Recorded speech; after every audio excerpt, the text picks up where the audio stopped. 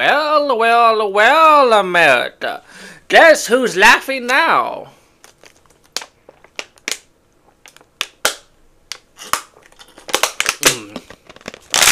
Percolating water.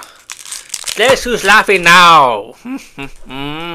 Hunter Biden has been found guilty. And unlike with the Trump trial, we know exactly what for. Lying on a gun registration because, well, on one of the questions, it said, do you have a history of drug abuse? Hunter Biden checked no. Well, we knew that was a lie because there was evidence of him snorting the nose candy like no tomorrow. His nose was more white than Frosty the Snowman. So now he might have to see his probation officer too. And he might face jail time also.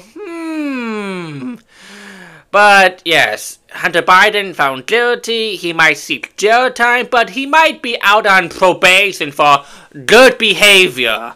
Unlike Trump, who might be there for God knows forever, because don't forget, only conservatives belong in jail, according to the DOJ.